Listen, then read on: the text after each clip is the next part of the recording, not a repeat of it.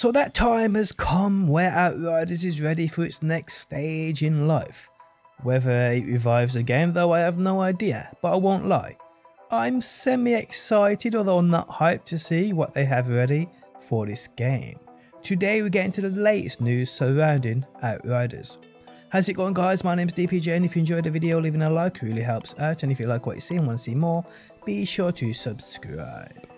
So Outriders is a difficult one. It's a game most of us loved at release and saw its true potential. Now many months later, it's on par with games like Anthem. Only difference here is PCF haven't given up and are seemingly determined to make the game great again. Whether that's a possibility right now though, I ain't sure, but I for one am willing to give the game another chance if changes are right. So yesterday we got the usual Thursday dev news update on the game, where they actually talk about interesting aspects of the future.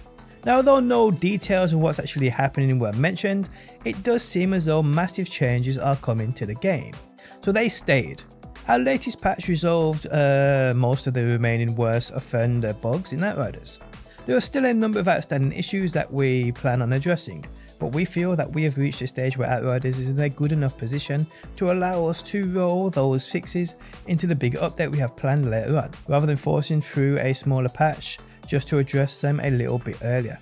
Our plans for the next few weeks are therefore as follows. In mid to late October, we'll likely have a small technical focused patch for Outriders. This wouldn't necessarily be a bug fixing patch, but rather an update to address some game code related matters.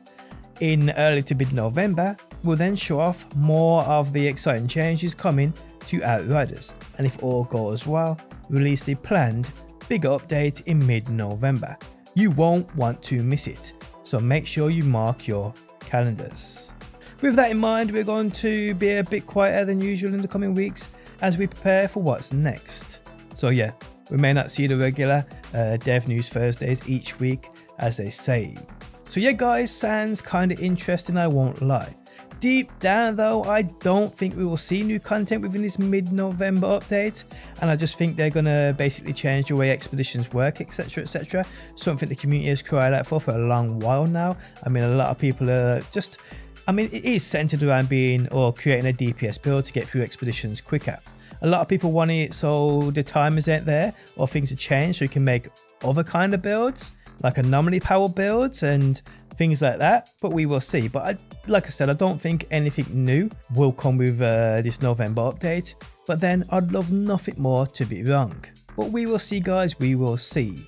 So late October and then mid-November, we'll basically get the foundations for what's next for Outriders. So personally, I think it could be what the game needs. Whether it will be what the game needs though, that's a different matter altogether. But Outriders with me, I've gotten to a stage now where I ain't playing it really anymore, if at all, and I'm just waiting for that new content. I'm waiting for new things, I'm waiting for new things to do. The mid-November update, maybe what I'm waiting for, but my expectations ain't that high, I'm not gonna lie to you.